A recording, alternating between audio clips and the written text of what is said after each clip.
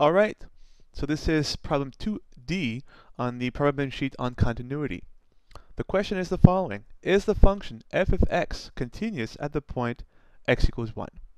As always, the first step is to see whether or not f is defined at the given value of x. So what is f of 1 equal to? Well, when x is 1, f of x is simply equal to 2. So far so good. F is defined at 1, and the value is 2. Then the question is, what happens to f of x when x is around 1, but not exactly equal to 1? And that is the question of the limit of f of x as x approaches 1. Now remember, if you say x approaches 1, that means that x is taking values that are closer and closer to 1, but x is never exactly equal to 1. So then the question is, what is f of x when x is close to 1, but not exactly 1? Well, when x is not exactly 1, f of x is x squared minus 1 over x minus 1. As always, when you have a limit, the first thing you consider is your case. As x approaches 1, x squared minus 1 approaches 0. So does x minus 1. So we have a 0 over 0 case. We have two polynomials. We know we can figure out the problem by factoring.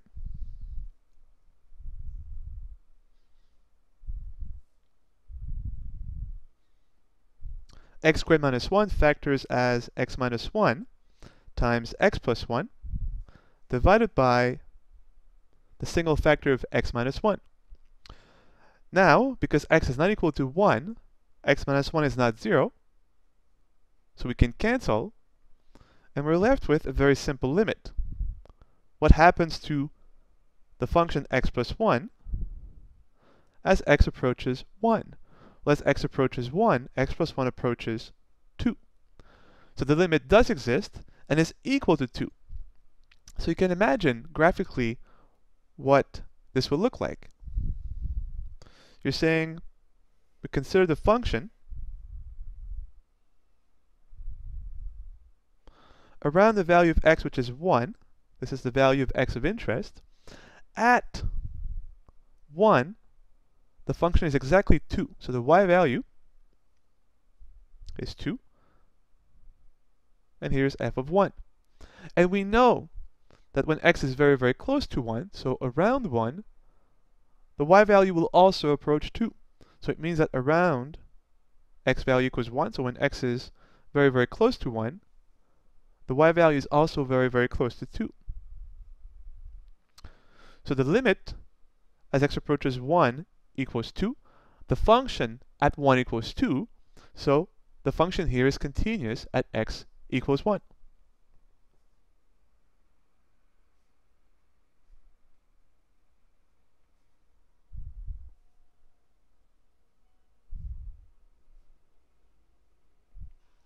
Again, continuity is simply a fancy word for no break. There is no break in the function. The function is defined, and as x approaches 1, from the left or from the right, the y value approaches 2 as well. There is no break in the function, everything is nice, so we say f of x is continuous at x equals 1. So that's problem 2D. Let's look now at problem 2F. Same question, different function, different point. So the question is whether or not f of x given by this function is continuous at x equals 9. So as before, the first question is, will f of 9 exist? Well, now x is exactly equal to 9, so the question is, we have two parts for f. F is sometimes this expression, and other times this one. But when x is greater than or equal to 9, f of x is the root of x plus 1. So this would be root of 9 plus 1. Root of 9 is 3. So we get 3 plus 1 equals 4. So far so good. The function is defined at 9, and the value is 4. Then we ask, what happens to the function f of x when x is very close to 9, but not exactly 9. So we ask again, what is the limit of f of x as x approaches 9? But now we have a problem. We know that as x approaches 9, x will be closer and closer and closer to 9, but never equal to 9. So the question is then, which piece are we using when x approaches 9? And here we have a problem. If x approaches 9 from the left, then x is less than 9. And in that case, f of x equals this rational function. On the other hand, if x approaches 9 from the right, x is bigger than 9.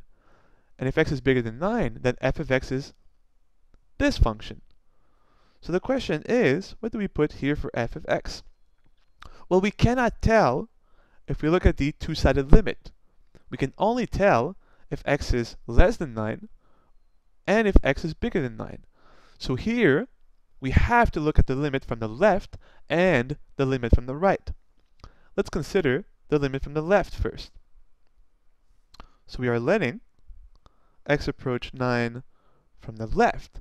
So here, x will be a little smaller than 9. And as we've said before, if x is smaller than 9, this is the expression for f of x. So it is x squared minus 14x plus 45 over x minus 9. So now let's figure out this limit. As always, look at your case.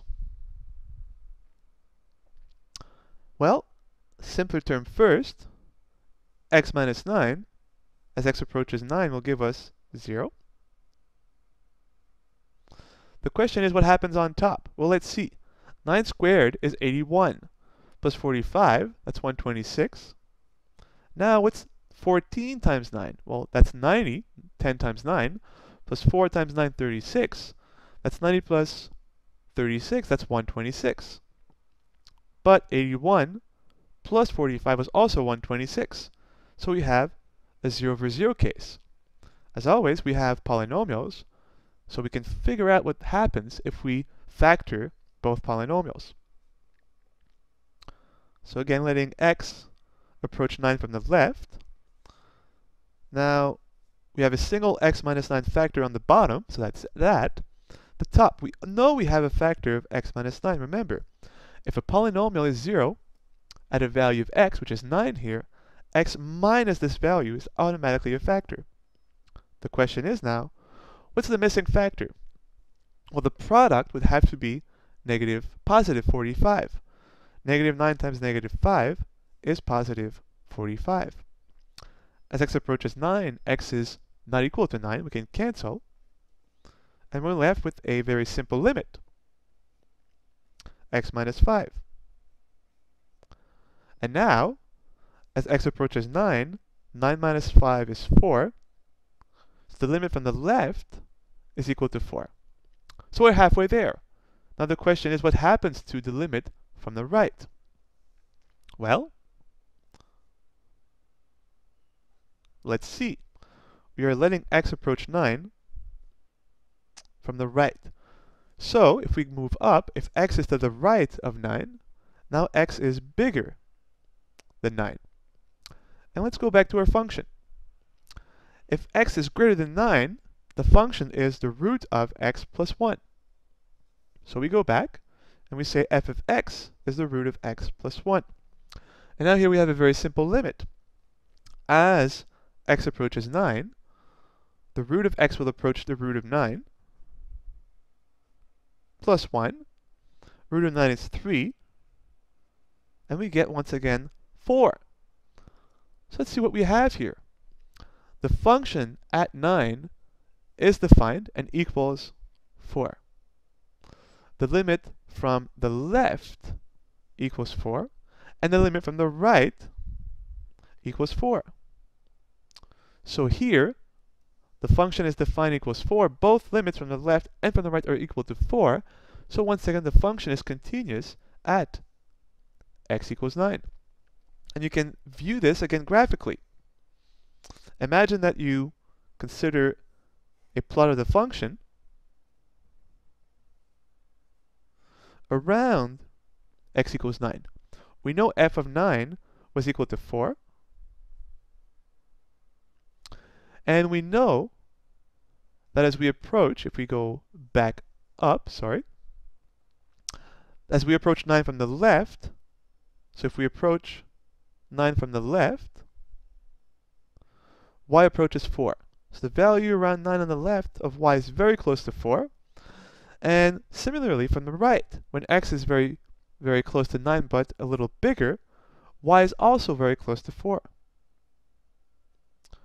So once again, there is no break in the function, so our conclusion is the same as the previous problem.